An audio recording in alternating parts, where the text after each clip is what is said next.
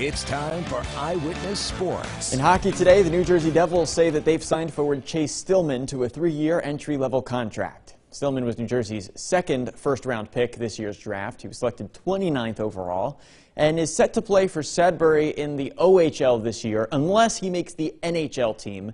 According to the NHL-CHL agreement rules, at age 18 years old, he either has to make the NHL team or return to the juniors team that has his rights. So he won't be assigned to the AHL and the Comets this year, but we could see him with the Comets in the future. The Devils' partnership with the Comets is for the next 10 years.